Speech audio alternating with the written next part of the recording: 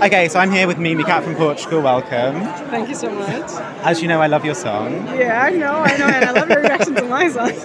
So I'm just going to ask you 3 quick questions. Sure. First one, Eurovision. What does Eurovision mean to you? Honestly, not much up until now, Okay. because I was not a Euro fan at all. I usually saw the performances after the Eurovision happened.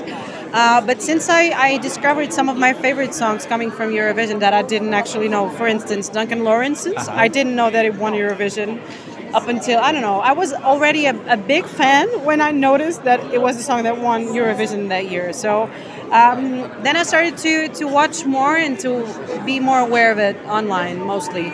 But when I started to realize in Portugal that I had a chance of winning the contest, then I started to think about it. Maybe it's cool. This is a cool thing for me. Maybe I have a shot of going there. And then I started to watch more stuff, and then I got really into it. Although I don't understand all the things around it, the voting system, and how the promo works and all that. I actually don't understand, and I'm not very interested in understanding because I want to be just as natural as I can with a performance. So it is a whole new world. Yeah, it is completely. So I'm just an outsider at that point of view. But just let me be, and I'll do my thing, and hopefully people will like it. But are you enjoying the journey so far? Yeah, it's amazing. The fact that all of us, or most of us, are here means a lot. Means that we're all in the same boat. We're making the most out of this experience, and we're trying to promote our names as much as we can. Yeah. So we're also meeting each other and observing. Some people are already arranging feats in between them. So I already have some stuff with Blanca as well.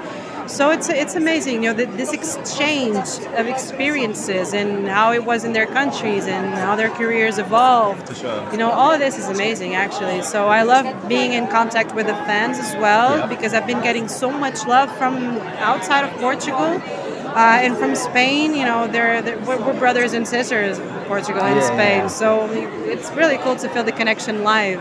Okay. So yeah, it's really cool. I think you've probably already answered it, but my second question... Sorry. No, don't apologise. It's, what's your favourite Eurovision song of all time?